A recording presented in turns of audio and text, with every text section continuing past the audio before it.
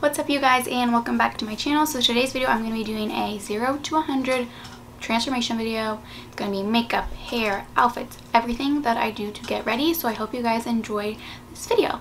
Thank you guys so much for watching, and let's go ahead and jump into the transformation. First I'm starting off with my brows. I'm using the ColourPop brow pencil in the shade Brunette. I'm going to be using the IT Cosmetics CC cream and the First Ollie liquid glass primer together, and I'm going to mix the two together on the back of my hand and then apply it to my face. It looks like I've been really liking to mix my primer and this specific foundation together, so it gives me more of a natural dewy look. I'm using the Too Faced Born This Way concealer. I haven't really been using this concealer lately, so I wanted to start using it again. I've been really liking my e.l.f. hydrating concealer, and I've been using that one a lot. A full transformation get ready with me, so I want to do my hair, my makeup, my outfit, and show you guys my whole process. There's done. Now I'm going to be using my KKW contour stick, which I always use, so that is nothing new. I'm still really loving this contour stick, and I highly recommend it if you're looking for a good one.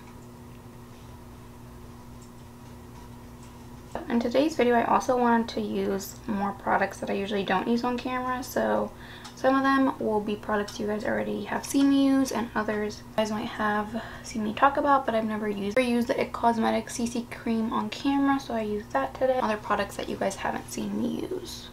I need to do my bronzer before I set my concealer, so today I'm using the Hourglass Ambient Lighting Bronzer. This is in the shade Luminous Bronze Light. I just quickly set my under eyes, and now I'm going to go in with the Fenty Cream Blush. This is the shade Rosé Latte, and it's a super pretty dark brown shade, but when you put it on your skin it definitely is a lot lighter. Bottom of my sponge into the blush. These palettes before. These are the e.l.f. Bite Size eyeshadow palettes, but I've never used this particular one on camera, so I'm going to try it out today. This is actually my first time using it. Of course, it's neutral colors, but they are super pretty. I'll this lighter shade right here and dust that in my crease. I'm not sure if this color is even going to work for me, but it's almost like a skin tone color, and it gives off a very light hint of color. The bronzer as a crease shade. Filming any videos. I've kind of not really been motivated, to be honest, and I don't really know what to film, so if you guys have any recommendations, let me know down below, or anything you want to see on my channel. Nice. So now I'm going to go in with that darker brown shade.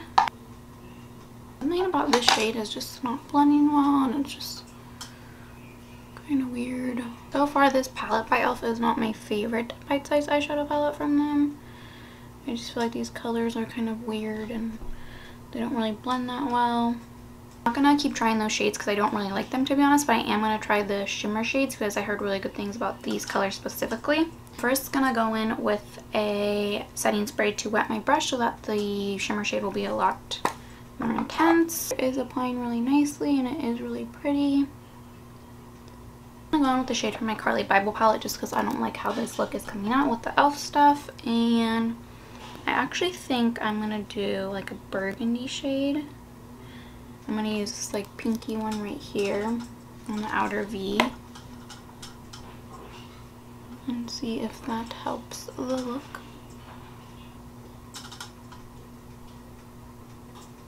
Just added the burgundy shade to my lower lash line. I'm going to go ahead and spray my brush again and add more of the shimmer shade.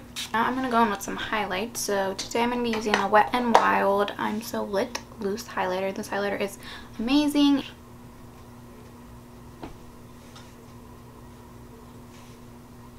So my highlighter is done. Now I'm going to do my eyelashes. I'm back with my mascara on, and now I'm going to be going in with the e.l.f. Retro Paradise lip liner.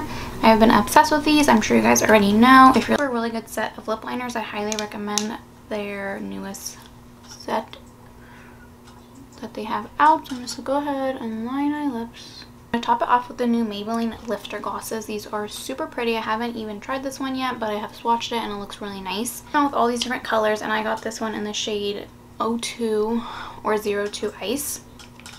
It's this really pretty milky pink shade, and I talked about this in my most recent Target haul, so if you haven't watched that, you definitely should.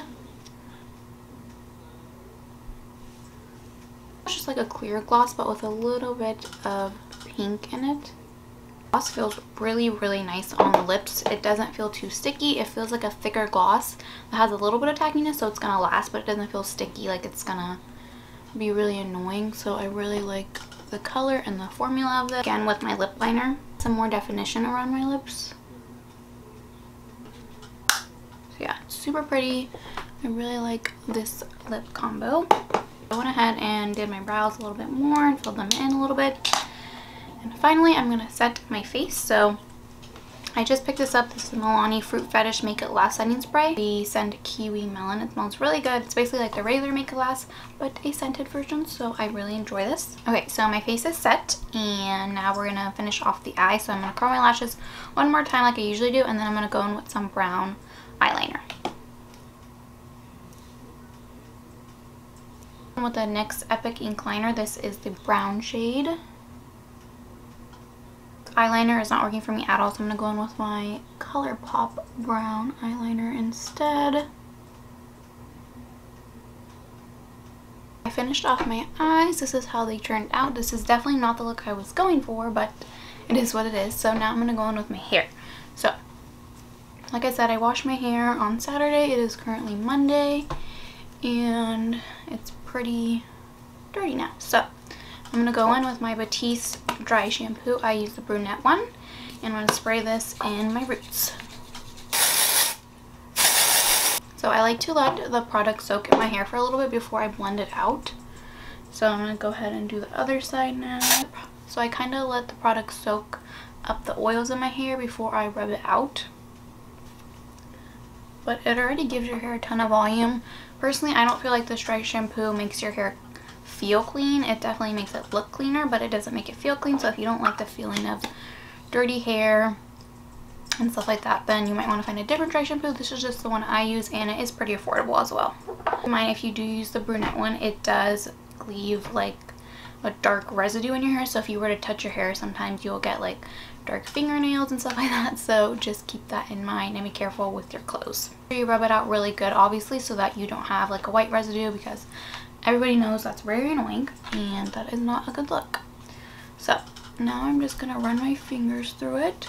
Now that my hair is looking a lot cleaner, I'm gonna go ahead and start by curling it. So I already heated up my curler.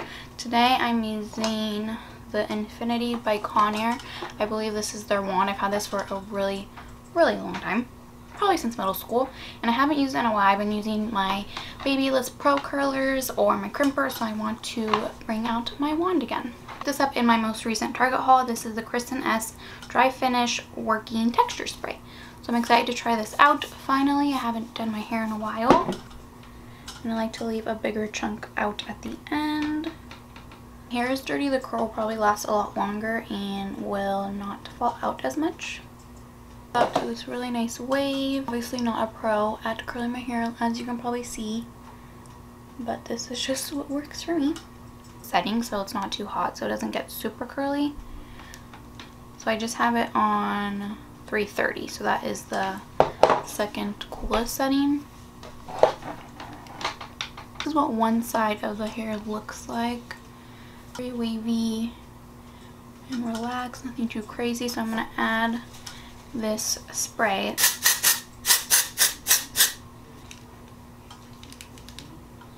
Finish this side of my hair, and I'm going to spray some of this. So just from feeling my hair feels a little bit crunchy on this side. Not too much, but just an FYI. And I also applied a good amount, so maybe don't apply as much as I did. Hair all done. One more time on this side of my hair, like this side, I can get the little thing, but I don't know how. Can someone tell me how? Because I have no clue. But I'm gonna flip my hair to the side because I feel like it's gonna look better. It's done. Next we're gonna go in with my outfit, and then that will complete this video. I'm wearing, it is a dress, and it has a front zipper, and it's a super pretty fall burgundy shade, like burnt orange, burnt red, and I really like it. So this is the completed transformation. So I went from how I looked in the beginning of the video to now. So this is my whole process for my hair, my makeup, and my outfit. I was worried in the beginning of this video because my makeup was coming out a little crazy and the eyeshadow wasn't coming out that great, and I was like, oh no, what's happening? I'm scared. But luckily everything turned out okay, and I'm happy with the way this look turned out. Hope you guys enjoyed this video from my 0 to 100 transformation get ready with me, and I hope you guys enjoyed watching. Don't forget to subscribe to my channel down below for more videos, and give this video a thumbs up if you liked it. Thank you guys so much for watching. I will see you guys in my next video. Bye.